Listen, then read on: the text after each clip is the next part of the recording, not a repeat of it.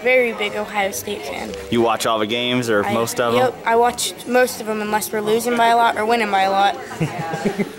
What does this mean to you to have an opportunity to meet some of the players here today? It means a lot because I've loved the Buckeyes since I was really little, so I'm really excited. Do you have a favorite player on the team? Nick Bosa or JT Barrett. What are you most looking forward? What are you most looking forward to about meeting the players? I don't know. I don't know. Have you thought about what you're going to ask them?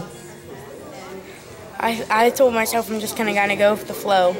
So I know one thing I want to ask them is what is the most amount of points each of them has scored in a game. Do you have a prediction for the Cotton Bowl? Ohio State versus USC?